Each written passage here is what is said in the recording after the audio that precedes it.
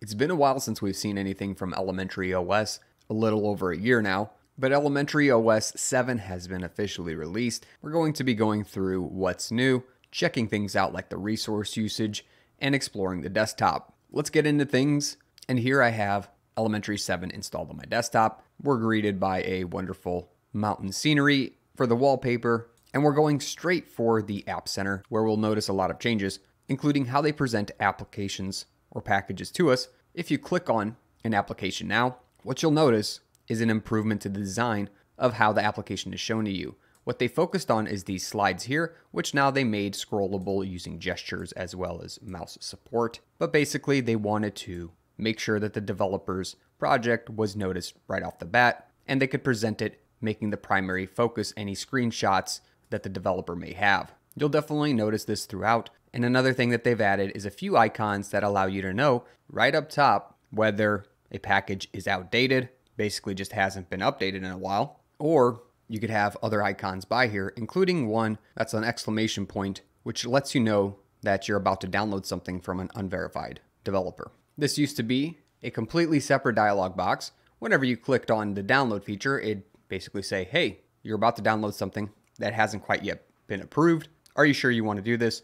Now they're just going to make an icon for that. Another big deal is that they made this more mobile friendly. As you can see, you have a more responsive app store, and this is the case for many other apps. You can tell that this is mobile friendly, so basically you get to use this on smaller displays if you want to, which is a great thing that a lot of operating systems should start taking note of. Now, as a lot of us are aware, Elementary OS boasts itself as an alternative to Windows as well as macOS. For me, I do enjoy the macOS look and feel and the attention to detail, including in their apps. Down below, you'll notice that they have a similar docking system as to what you'd find in Mac. And if we go through, we have multitasking view. Basically allows you to switch through workspaces. Files, which just gets you into their default file manager. Nothing really new here. And with their latest setup of the browser, building on top of GNOME 43, we now have the wonderful option, if you go into settings and go down to install site as web application, you can create an application on the system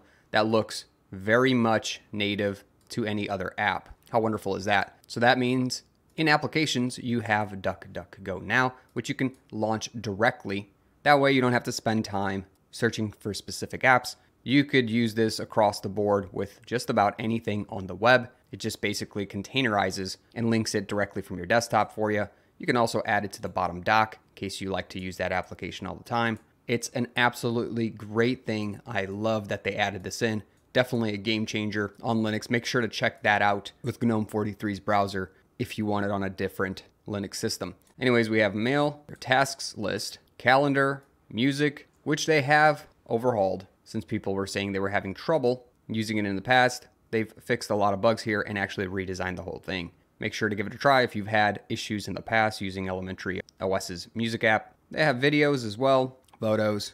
You can get into system settings. Everything's about the same there. And finally, the App Center, which we already checked out. And this has definitely been redesigned. So if you're a fellow Elementary OS user, make sure to try and upgrade so you get the benefits of the redesigned App Store. Moving on to applications. You have your standard applications besides DuckDuckGo, which I just added in, including a new feedback feature, which allows you to give feedback on components that are part of Elementary OS. Now, Elementary OS focuses very heavily on making a seamless and stable app environment, and they heavily focus on not overcomplicating their apps and making sure that they run seamlessly, without crash, and without problem. So if you do have an issue, make sure to let them know. One of my favorite coding editors is Elementary OS Code, and again, focusing on simplicity, you can create a new file and start programming right away. It's a very fluid, and it gives you a great coding environment. There's not too much more in here.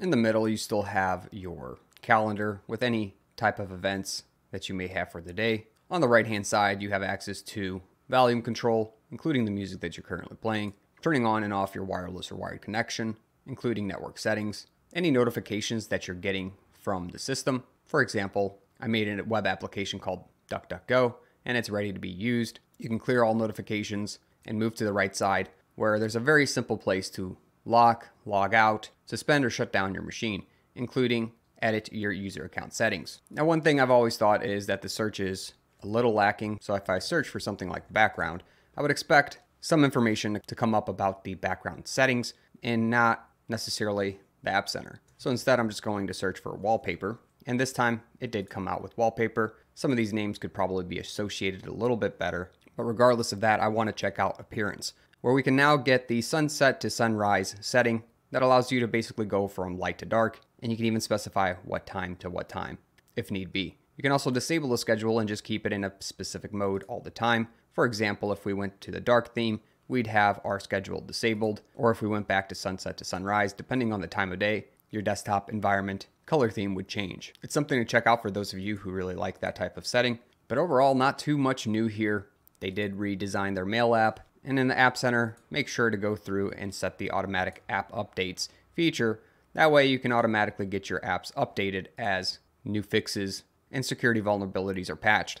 Finally, let's talk about research usage here in Elementary OS. Using HTOP, which is pretty hard to see here, but regardless, the CPU is fluctuating anywhere between 0 and 4%. Currently, it's using 1.1 gigs out of 8 gigs of memory to run the system. There's 124 tasks, 310 threads. The load average and the uptime's around 5 minutes, so this is pretty much a freshly started up machine. Finally, let's check out NeoFetch to see system information. This is Elementary OS 7 Horse. It's using kernel 5.15 generic. There are 1,632 source packages and 11 Flatpaks installed. The desktop environment is called Pantheon, and the window manager is Mutter. The theme is from Elementary, Blueberry, and icons are Elementary styled GTK3.